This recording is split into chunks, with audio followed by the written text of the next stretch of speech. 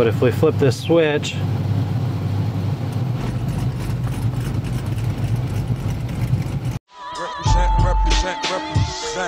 before we look at some examples, let's just real quick talk about kind of what the IEC valve is and what it's capable of. So at the end of the day, all that the idle control valve is a controlled vacuum leak. It's a valve that opens and closes based off of how you program it. But the big takeaway and what you need to keep in mind is that with the idle control valve all the way closed, there's no air going through it. And with the idle control valve all the way open, that is as much air as that valve can flow. In a lot of instances, I think a lot of you are looking for the idle control valve to do way more than what it's actually capable of.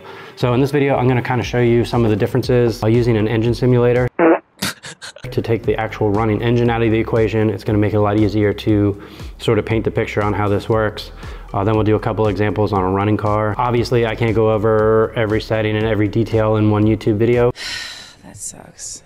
So if I'm going a little too quick for you, or you'd like to see some of these settings broken down a little bit further, if you click on the link in the description below, I can email you a PDF where I've broken down a lot of this stuff a lot further. Oh, we gotta slow it down. Let's take a look at kind of some of these options and take a look at how the idle control is actually working. And hopefully it will allow you to wrap your head around what's actually going on and what's possible, what's not, and how to look at the data and figure out what you need to change in order to get your car to idle the way that you want. All right, I'm gonna be using Terminator X for this, as that's what I have connected to the simulator. The HP Dominator software is nearly identical, and the Sniper software is basically the same, except we have a couple of less options. Actually makes it a little bit easier. So we're gonna take a look at an IEC parked in an actual running car. Basically that leaves us this IEC settings tab to play with here on the simulator. So the very first thing that we need to do is we need to set up our data monitor so that we can actually keep an eye on what's happening so we know what to change. So if you click on this little E here, we're just gonna drag some of these channels over so that we can see all the data real time. Now I'm gonna make the assumption that your fueling and stuff is already taken care of. If you wanted to keep an eye on coolant temperature, oil pressure, any of the health type stuff, you can obviously drop that into this, but for this example, I'm just putting the idle related stuff that you absolutely have to take a look at. So we're gonna want TPS, RPM, target idle speed, IEC position, and ignition timing. And if you want, you can also put base timing on here. So the base timing is what's in the ignition table, and then the ignition timing is what's actually happening. And if you're using the spark-based idle control, you'll see that these numbers are gonna change. So that's the easiest way to see how much is changing. Now that we have all these channels on here, the last thing we want to do is give this a name. Since this is all of our idle control stuff, only one name makes sense. He called the shit poof! Now you can see over here on the left, we can take a look at all of those channels that we just dropped into that monitor. So the first thing that you need to do is choose an idle speed that's going to work for the car, the engine, the cam, the combo, and all that good stuff. And you're better off starting high and working your way down. And if you go and get in your grandma's Toyota Camry or any modern car, you're gonna notice that the cars are gonna idle higher when the coolant temperature is cold. So you might wanna do something along the lines of this. And say we'll call 180 degrees warmed up. You could fill row value. So you'll see that it will taper off with coolant temperature. But for this example, we'll just set everything at a fixed 1000 RPM. It'll make it easier to see some of the other demonstration stuff. So we'll start here with idle spark. I usually turn this off when I'm first tuning the engine, and once I have everything idling the way that I want, then I'll re-enable it. My process on how I do idle control will kind of change car to car, because some cars are really difficult to get to idle the way that you want, and other ones are nice and simple. So we'll leave this enabled since I'm about to show you how this works. And we'll go to the ignition table, and you can see the whole thing is just set to 20. Again, just for demonstrative purposes, so you can see how this idle control timing works. All right, the first thing that you're gonna notice here is our base timing is 20. Like I said, that's what's in the table. And then our ignition timing is 12, so those don't match. If we turn off this idle spark, it goes right back to 20. I didn't see that coming. So obviously this idle spark is why that timing is being removed. And if you look at our target idle speed and then our actual engine RPM, the engine RPM is higher, so it's trying to pull timing to bring the speed down. Now the next thing you need to notice here is that our TPS is at 0%. So watch what happens if we increase the TPS, and 2 is the magic number here. So it's 1, no change, 2. Now everything's jumping around.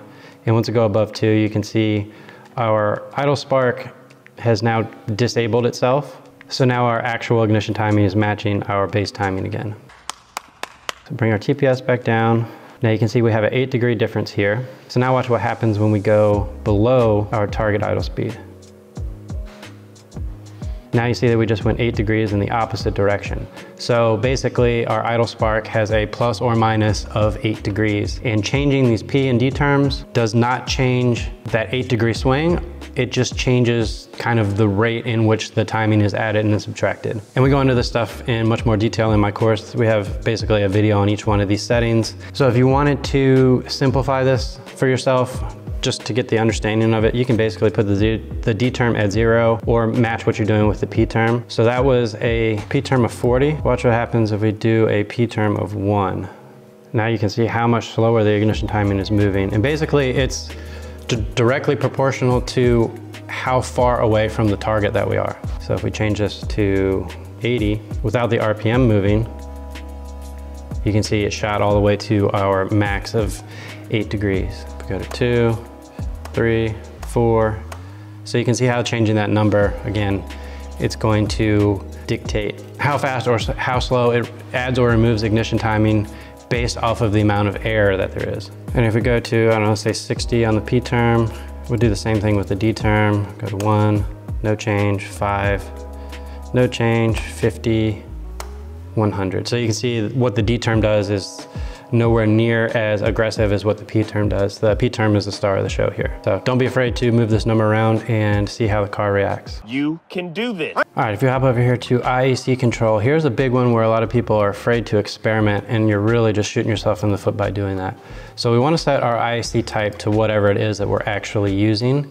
And you actually see that there's an option here for none. It's just great for diagnostic purposes. If you're ever having idle control issues, just turn the idle control valve off or unplug the idle control valve and see what happens. And that can let you know if your problems are related to the idle control or if they're related to the actual way that the engine is running. So we'll just leave this on stepper, but the advanced idle control is the one that you can play with, and everybody always just leaves this on whatever the drop-down option is for their idle control valve. So what we're gonna do now is I'm gonna show you the difference between a few of these so you can see that you can click on whatever you want. And ultimately all that these drop downs are doing is changing these PID control settings. Man, what? So if you're feeling crazy, you can come in here and you can adjust all of this stuff yourself, but the drop downs actually do a good job at kind of giving you some starting points. All right, we're gonna keep this simple. All of this ISC ramp down stuff would technically have an effect on this if we were taking TPS into the equation, but all I want you to do is watch the IEC position here. So we're at 3,000 RPM, we're gonna go below our target idle speed so that it tries to just ramp the IEC position all the way up as fast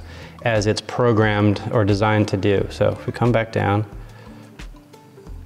look how slow and how long that takes for the IEC position to come all the way up to 100. And this is what I'm talking about, how the IEC control valve isn't magic.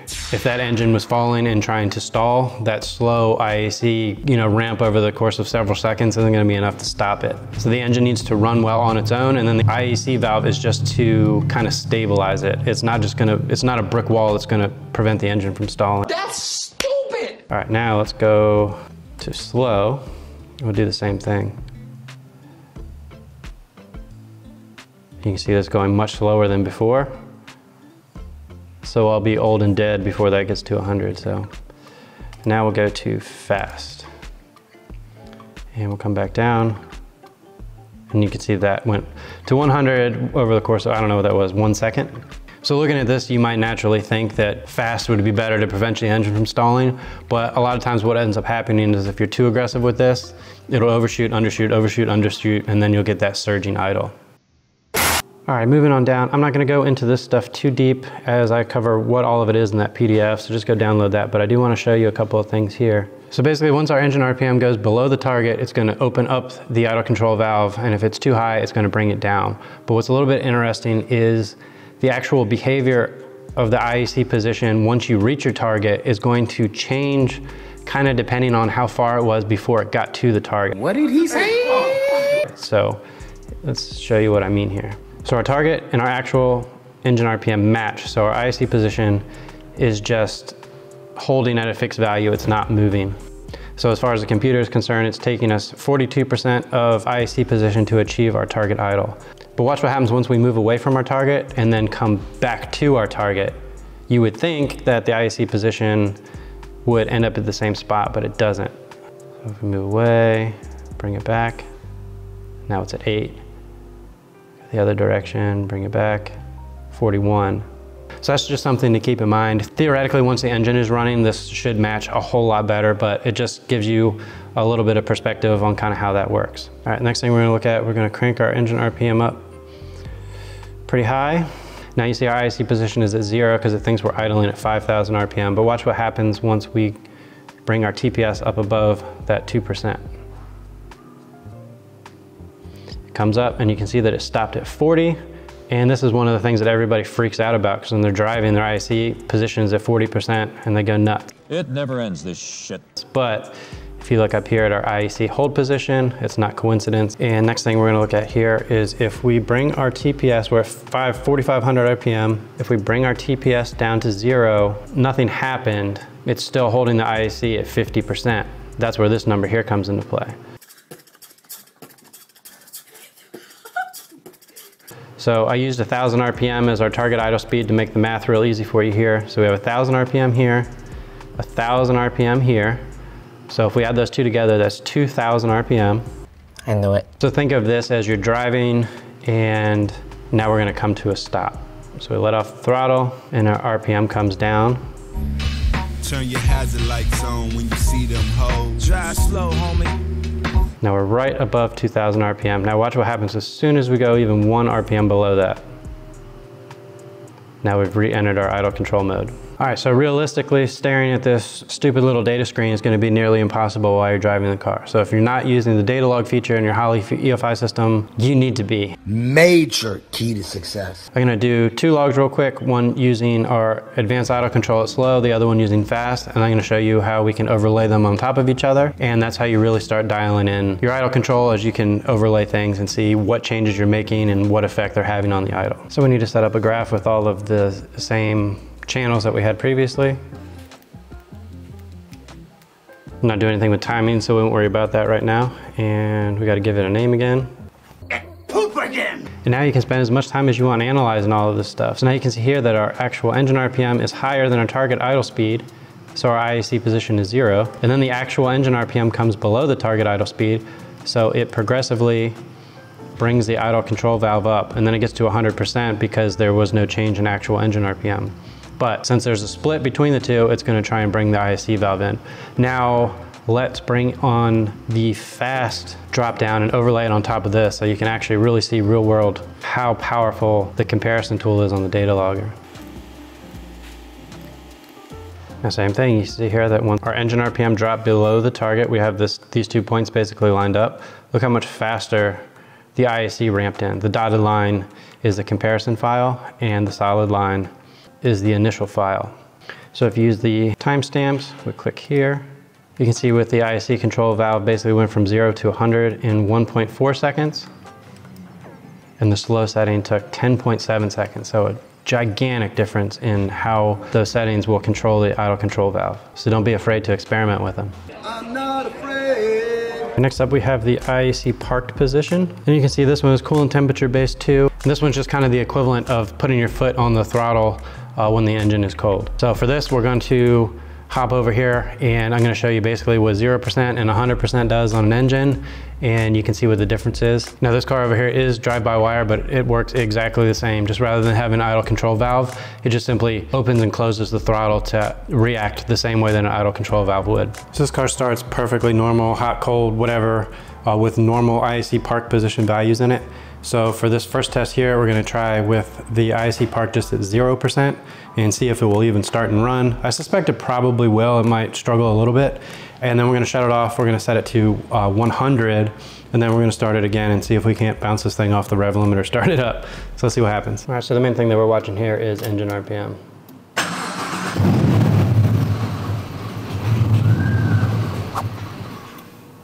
All right, that's actually good that it didn't start. I did a carburetor swap because fuel injections for pussies. Now let's do the same thing at 100% IEC position.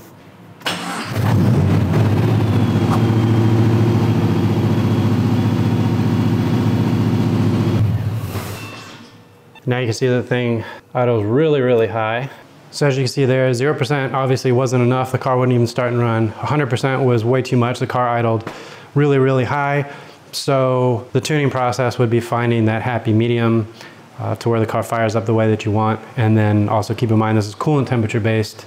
So you're gonna kind of have to figure out what that magical value is at each different coolant point. Now, especially with drive-by-wire and custom tables is where you can really get the thing to do what you want it to do, which is nice. So I'm gonna show you one quick example on that real quick, and then we'll wrap this thing up. So you can see here, car is idling nice and calm and respectable. My neighbors wouldn't want to fight me, but if we flip this switch,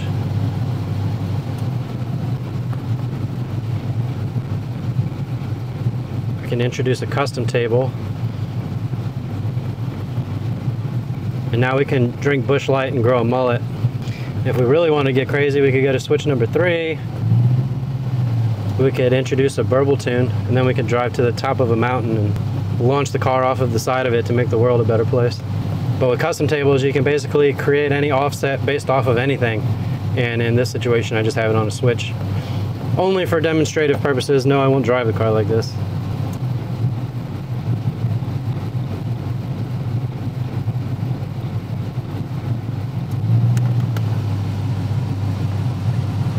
All right guys, so that's this much of how your idle control works. So definitely make sure that you drop down in the description, get that PDF so you can get a little bit more of a breakdown on what all the different tables and settings are. And if you're interested in learning far more and watching basically individual videos on each one of these settings and stuff, I do have a full course. I'll leave a link in the description for that as well. But as you can see, the idle control is without question the most tedious part of tuning. And just for example, if you take your car, like you drive your car to a tuner and he tunes it that same day and then you leave, he's not going to have the ability to tune any of these coolant temperature based idle control tables. So the Holley idle control is pretty straightforward if you're familiar with the stuff. So you can kind of put your best educated guess in as far as what it's going to want and need at the lower coolant temperatures.